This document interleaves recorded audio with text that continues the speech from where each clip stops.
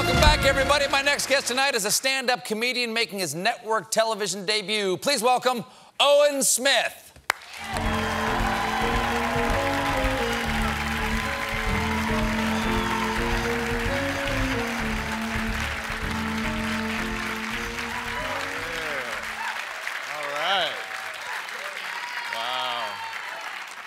Thank you, thank you.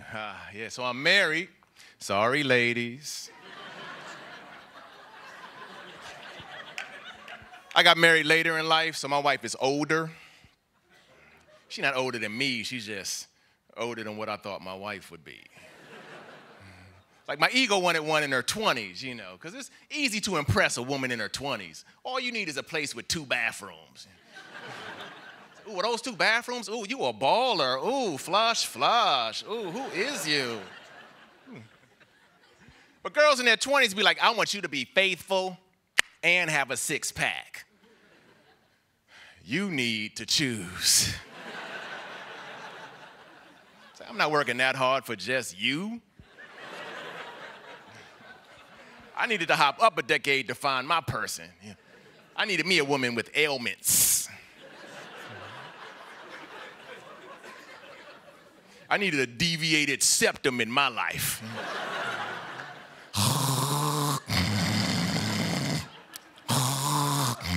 Doctor say it's deviated. I see your 2 little bathrooms.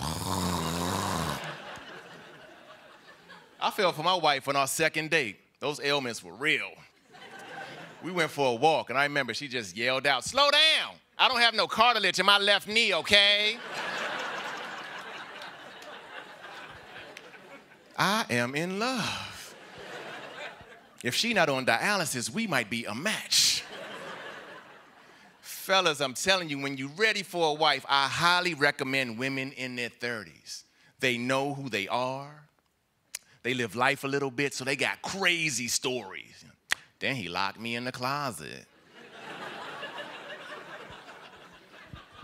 But the sexiest thing about them, sexiest thing about women in their 30s is they've had their princess dream knocked right out of them. They are just the right amount of bitter. Woo! And if you meet a woman over 35 and single, I'm willing to bet that was not the plan. Yeah, single women over 35 have been lied to before. So she's not gonna believe nothing you say. Every time you talk, you're gonna feel like you on Law and Order. You're gonna be waiting to hear dung-dung at the end of all your sentences. My wife didn't trust my hello when we first met. "Hey, beautiful, how you doing?" You don't know me like that. Talking about hi. She was suspicious of everything. When we were dating, it was raining outside, right? I came in the house wet from the rain. "Hey, baby, why you wet? What's all this right here?" "Baby, it's raining outside." "Just checking." Who lied to you about the weather before? Who tricked you about outside, baby? It's just outside. Don't worry about all that. Again, before we were dating, I live in Los Angeles, and I had a gig here, right? And she wanted me to call her as soon as my flight landed, you know, for the check-in. You know, I did it too. "Hey, baby, I'm in New York." And I found myself in this weird section with all the husbands doing it. "Yep, we made it. Yep, we're safe. Call you from the hotel in 45. Turning on location services."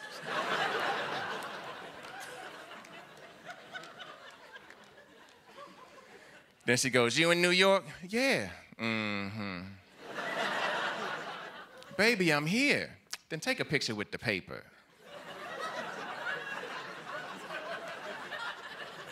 "What?" "Find a newspaper, take a picture with it, text it to me. I like New York newspapers." Don't they do that with kidnap victims? I never heard nothing like that in my life, so I asked the married dudes, "Yo, what should I do?" "You better find a paper."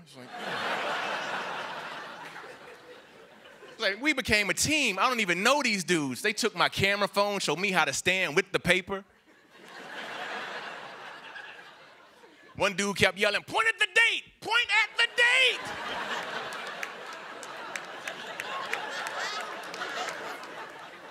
They took my picture, I texted to her, I called her like it was a nasty pic. Like, yo, you get my pages? That's all me right there. Yeah, I got it. You think I'm stupid or something, Owen? Do I look like Boo Boo the Fool to you? Is that what we doing? The New York Times? I asked you to send me a paper to prove you in New York, and you send me a national newspaper?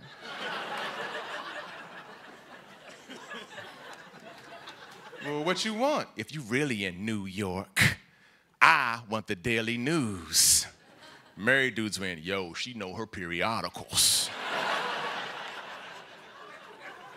So I had to go back in the airport, stand in line, buy a plane ticket to New York. You can see him regularly at the world-famous Comedy Store in Los Angeles. Owen Smith, everybody. We'll be right back. Wow, what a cliffhanger. What's going to happen in the next Late Show video? Click subscribe to find out.